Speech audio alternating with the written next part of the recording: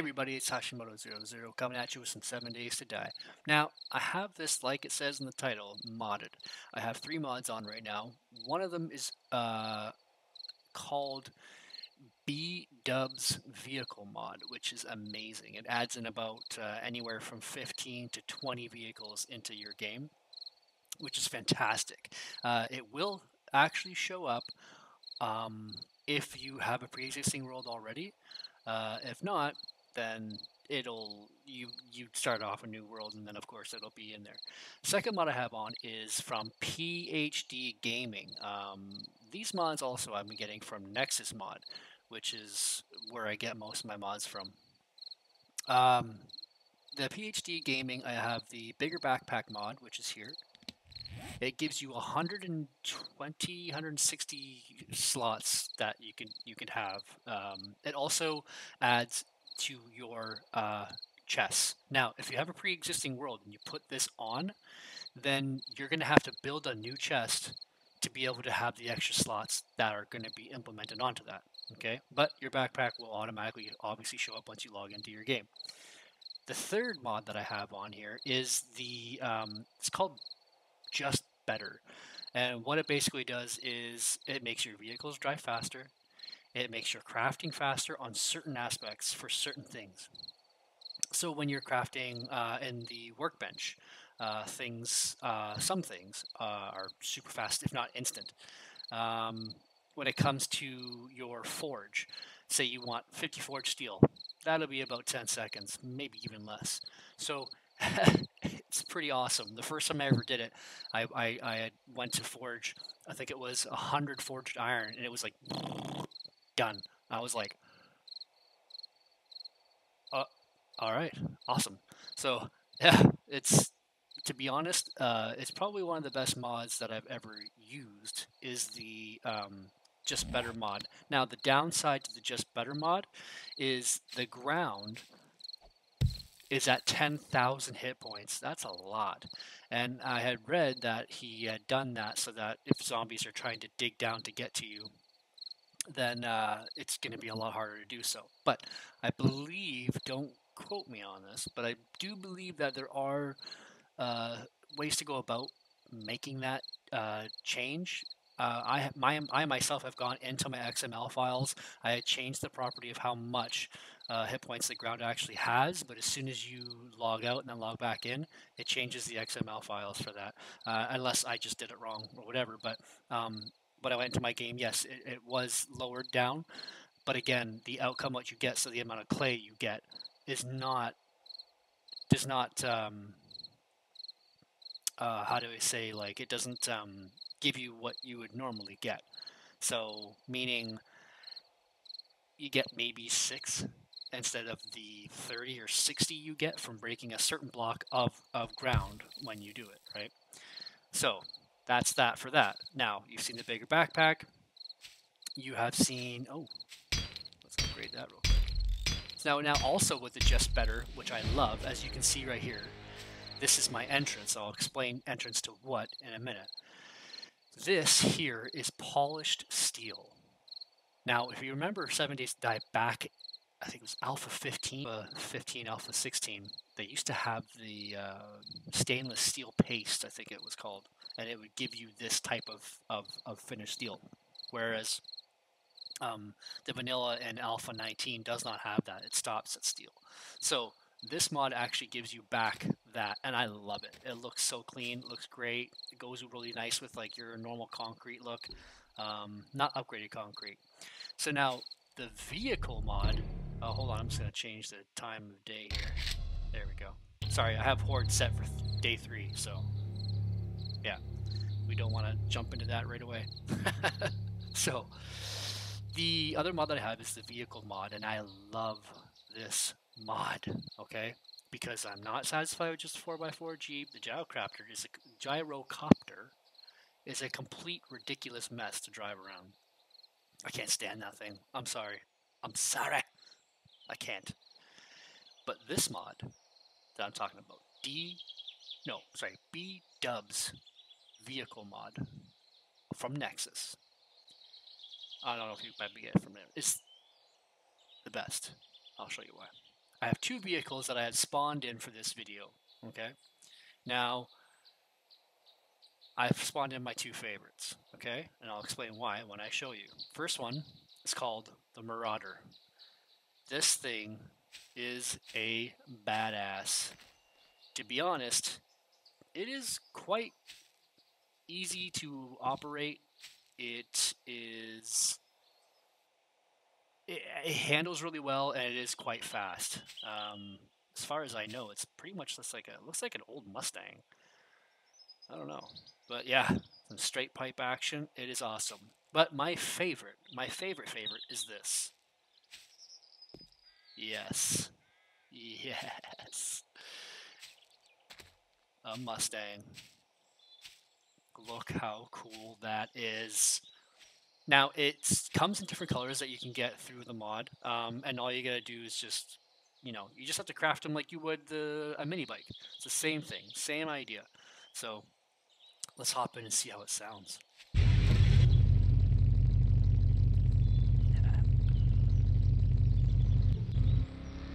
So that's what it sounds like when it's driving. I'll just kind of back up here and then get back in there. There you go.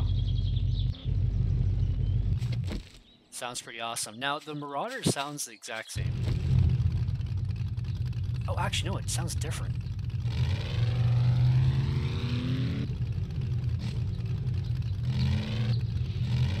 This thing's like a monster truck. It is so cool.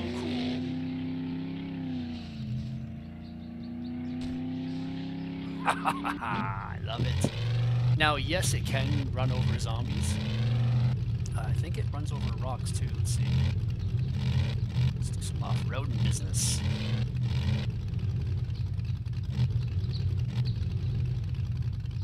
Yeah. Is it stuck? Oh, no, it's not. Yeah! That's awesome. So now I know there's other... Oh, let's not smash into the Mustang here.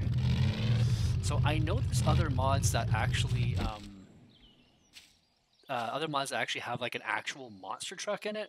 I don't have that one. I believe I've seen a video on it or whatever in the past, but this I don't know. I just love it. As you can see, like it is. I didn't even hold down shift, and it was it was a decent little speedest. All right, so that's the vehicles. This is amazing. Now it comes with a whole bunch of other different vehicles too that are really, really cool. I'm not going to ruin it for you. No spoilers. You can go check out the mod yourself and see, what vehicles that the mod has to offer, and it's awesome. Go get yourself that. You will not be disappointed. All right, moving on. So I wanted to show you guys my base. All right, that's my little tool shed with my clan box. So this is the entrance. Oh, let's upgrade this to my base. What am I missing? Forged steel. Get out of town. How much do I need? Apparently more than 11. Okay, so as I went through before, polished steel. Awesome. Break this open. Now, all you guys who've been playing this game quite a bit throughout the years, you'll know that this is something that is found within the game. I did not build this little thing here. It is found within the game. It's already, I guess you call it prefabbed. All right. So let's hopefully, okay, here we go. Close it up. We don't want any unwanted guests. All right. So as you can see, like I said before, this was not created by me. This was already there. You would come down. There's a bunch of zombies. They're pissed off. They want to kill you. So this I did build, obviously. Kind of cool. I call it the Bat Cave. And then you got to come down here, and we just run this to attempt to get to the base. Now, I'm hoping, I haven't done Horde Night yet on this level. I basically made this just to show you guys the mods that I had gotten, and to test out the mods before I made this video. And so, okay, we're looking at getting a little bit tired here. Should have some coffee. Okay, keep going, keep going, keep going. Turn the corner. So I did this trying to come up from down here to the right to my base, right? And so I debated if I should make my forge down here, like make a little forge area, but I thought because the screamer zombies, which are attracted to the heat that you produce, which heat is produced through crafting, mining, shooting, and so sorry, not crafting, like crafting, melting, having your forge going. So, and if you have it down super low, they don't get attracted to it as much, and if you have it super high, they don't get attracted to it either. So I thought that maybe, out of stamina. I thought that maybe it would be high enough for what, you know, to not have them come in and give me some headaches. Those biatches, because we all don't like screamers around here. Okay, so this is the bottom floor of my base. Basically, this is where all the magic happens. The zombies come and I take them out. See a little landmine over there. So I don't have enough iron to upgrade these to iron yet, but that is obviously a plan. So the second floor. Oh shoot. Okay, so clearly I don't know how to play the game. What's happening? There we go. All right. Second floor I made out of the bars here so that the zombies end up breaking in some way that I can stand here and just shoot them and hopefully, be able to take care of the situation. And before they do that, I built this so that, they can be taken care of before they actually break in. Well, hopefully anyways. I went a little crazy on the wood spikes because, well, why not? All right. Third floor. Third floor is where I'm going to do most of my crafting, save point here, cooking. So when you craft stuff in here, it does, like, gets finished immediately. And I will show you now. It's immediate. So even if I built, say, let's just go to 20. 21. See how fast this is. Bam. It's super fast. And I love that. And if I know maybe some people might not like that, but me myself, I do, especially when you're trying to just like, you're starting off the game, you want to get to a certain point, it's perfect.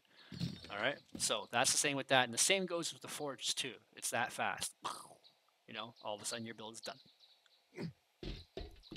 All right. So top floor. Top floor, I also have these bars down too because, well, if you're busy up here doing your forge stuff, then you want to be able to take out some of these dirty bastards from up here, which I don't see any. Now, I'm just going to quickly go into God mode so that I can fly around and show you guys the outside. You can see from the bottom I went with polished steel to finish it off at the very, that's the highest of crafting you can go. Went a little crazy on the spikes, and I do plan on putting a heck of a lot more. Now, when I spawned in on this, was it prefab number 2 on the world creation, I was actually just over there is where I spawned in. And when I did, I thought I saw like this little couple buildings over there, and I thought, oh, and I saw this little, whatever that is over there. And I thought, oh man, there's a town right nearby. I should build my base close by. Then I saw these mountains, 3 of them. I thought, oh man, maybe I should build on top of one because I never have yet. I've got almost 700 hours in this game. Yeah, 700. Which is nothing compared to I'm sure Cage and Games for Kicks. But there's just mountains everywhere. So I thought, you know what, I'll build on top of it. So I had this one point at which zombies would have to crawl up all around here just to be able to get to my base on Horde Night and on just any other regular day, right? So I'm hoping that that's going to make it a lot harder to be able to get up on, right? So I set landmines, spikes, all that sort of stuff. And when you're standing up here, We'll just stand up here.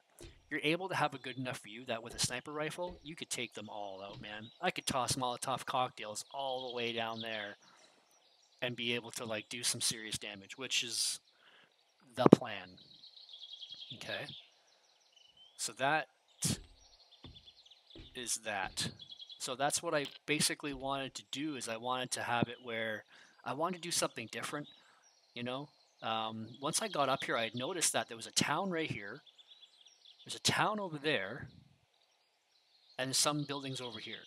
So I'm pretty much surrounded by towns. So I don't think there's anything over that way. I'm not quite sure. There's a road heading that way. You can see from over there. There's a road heading that way. So, yeah. I'm not quite sure what's over that way. I'm going to have to check it out at some point in time. But yeah, that, ladies and gents, is my base. Which is obviously not done yet. I want to put, so what I want to do is I want to put electrical fence along the outside so that even if they touch or get close, they'll get electrocuted. And they should be, I mean, after they get through all the, I got to put barbed wire down still. I got to put, you know, iron spikes down, all that kind of stuff. And see one of the landmines I have there. So I do have a ladder that comes up here. I'm hoping they can't reach it, but I don't think they can. I don't plan on using that often. The only reason why I have that there is if the zombies after Horde Night are leaving loot bags and stuff like that, then I can go and collect them. But aside from that, my entrance is down there, and that's where I plan on coming in and out of, you know, the whole time anyways, right? So it's definitely definitely taking a lot of work, as this game usually does, and that's why it's so fun. You gotta give a big shout out to Fun Pimps. You guys are creating a game that is unlike anything else out there on the market, and I think that is obviously it's awesome, and you're getting a lot of positive feedback. And I say, don't ever stop. Like, make this bigger and better, and you know, oh, that didn't go very well. And you know, as awesome as it is, you know, keep it going, because, like I said, I've been playing this game since 2013. I believe it was Alpha 9 or something like that. I'm not quite sure, but it was like very, very early in the access. Actually, I don't even think it was an alpha. It might have still been in beta. I'm not quite sure. I don't even remember how I got it, but I did. Me and my brother did, and we just played the crap out of it. It was awesome. Because when it came out, there was nothing like it. And to be honest, I think that this game has set the tone for a lot of games that have, like, especially when it comes to horror, open world, surviving craft games. I think they've really set the tone for games that are out now,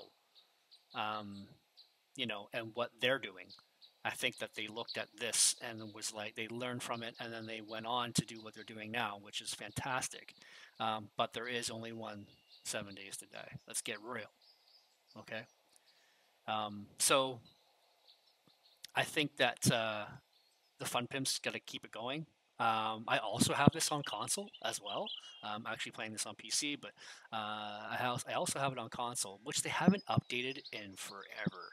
So, guys, if you're watching this video, can you please do that? Thanks. But to be honest, games like this, man, they're totally like, it's PC. It's PC all the way. You know what I mean? But there's some people that just don't have a PC that can run it, and so console is the way to go. And I completely agree with that. Completely agree with that. A gamer don't hate when it comes to games. What I mean by that is, if you're a true gamer, you will play on console, you will play on PC, you will play on any sort of game avenue you can, because you just love to play video games. And I am one of those people. I know you guys are out there too. But on that note, I'm going to end this video here. And I'm going to come up with another one of me just kind of going around and crafting and looting and driving around my sweet Mustang. So check out for that. Or look out for that, sorry. But anyway, just want to say thank you guys so much for joining me on my channel, and check out my other videos. Subscribe and like and share and all that fun stuff. And I hope you're all doing well in these crazy times with COVID and all the stuff going on around the world and people just acting crazy. You all need Jesus, okay? Man, some of these things I'm seeing happening in the world is just crazy. Y'all need to calm down. You know what I mean? Smoke a J, or take some KC oil, with a little bit of CBD. Eat a sandwich, and play some 70s to die, relax. All right? All right. Till then, love all you guys, man. All right? And love each other. Take care. Bye-bye.